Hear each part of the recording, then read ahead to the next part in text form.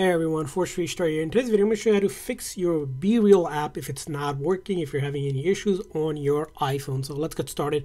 So the very first thing you want to do if you're still having issues with the BeReal is first pull down the control menu or pull it up and put your phone on airplane mode briefly and turn it off, and that does a quick network refresh. So if it's an internet connectivity issue causing issues with the BeReal app, it will fix it. Now the next thing you want to do is, if you have it open, either just swipe up with your finger and find the BeReal app, or click on the home button to see the app, and then we're going to swipe it up to close it out, and then we're going to relaunch it to make sure that it's not frozen or stuck, and this will go ahead and refresh the app as well. Now the next thing you want to check if you're still having issues is that if there's an update out for the app, you want to go to the App Store on your iPhone. So find the App Store app, and then once you find the App Store app, just simply search up BeReal, just like that. And once you search it up, and you're going to click on it, and if there is an update available, it will say the word update here. You're going to click on it and update the app itself. It's good to update the app, especially if there's a new app update that comes out. Maybe there's a fix for it, for an issue that you're having. So you're going to go ahead and update it, and it will go ahead and download the latest update within quickly. And then once it does update it, you should see here it will go ahead and update it. We'll see the update here, and then you can also see once it's been updated, we're just going to wait for the word open. Now if you see the word that says open instead of update, that means your phone is already up to date. You can't do anything there.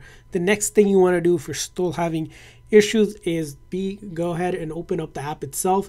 From there on, what you're going to do is go ahead and click on your profile up top here, and then click on these three dots up here as well. Now once you have done that, the next thing you want to do is go down here. So you're going to go down to the setting that says others, and you're going to look to see if there's an option that says clear cache. I don't have any cache, but there will be an option if there is cache that you need to clear, and you're just going to simply click on that. Now along with that, after you have clear cache, and if still having issues with it, the next thing you want to do is go ahead and sign out and then sign back in. Of course, mine's not having issues, so I don't need to sign out, but you're going to sign out and then just sign back in to make sure that it's not an account issue, and that will fix it as well. And then if you're still having the issue, the next thing you want to do is force restart your iPhone. In order to do that, you're going to press and release the volume up, press and release the volume down, and then hold on to the side button just like that. And do not slide to power off like it says. Just keep on holding that side button, and we're going to wait until we can see the Apple logo appear again. Here the screen went black, which is fine. Just keep on holding it and then let go of it. And all we have done is basically force the phone to shut down and reload the code. So if it's a software related issue with the phone or the app causing the app not to work, it will fix it for you. Again, really simple and easy fix to do. And this method will not delete any of your personal data on your iPhone, like your photos, videos, apps, and such. And then go ahead and get back into your iPhone.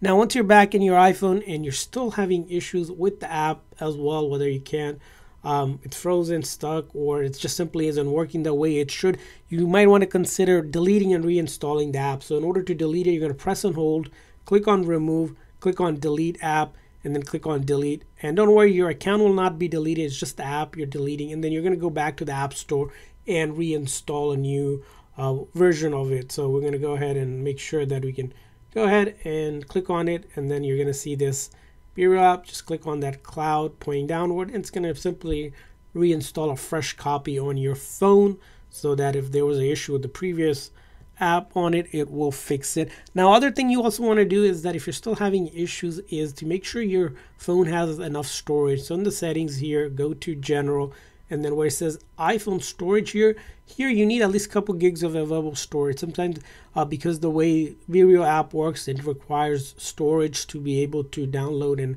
upload media like photos and such. You want to make sure you have enough storage. So if you're low on it, consider deleting some of the other stuff like long format videos or photos and some apps to clear up some space, to give it some space to be able to work correctly. And then last thing you want to do is go ahead and update your phone settings. So go into the settings, go to general, software update, and check if there's an update available. If there is, it's going to say update now. You're going to go update your phone software, because sometimes previous version might have caused the issue where some apps are not working, and updating your phone is always a good idea to fix those issues. And that's it. All these troubleshooting steps should fix your BeReal app now. If so, please consider the like and subscribe button for more tips and tricks for your apps and other media on your iPhone. I hope this video was helpful. So again, hit that like and subscribe button. See you guys next time.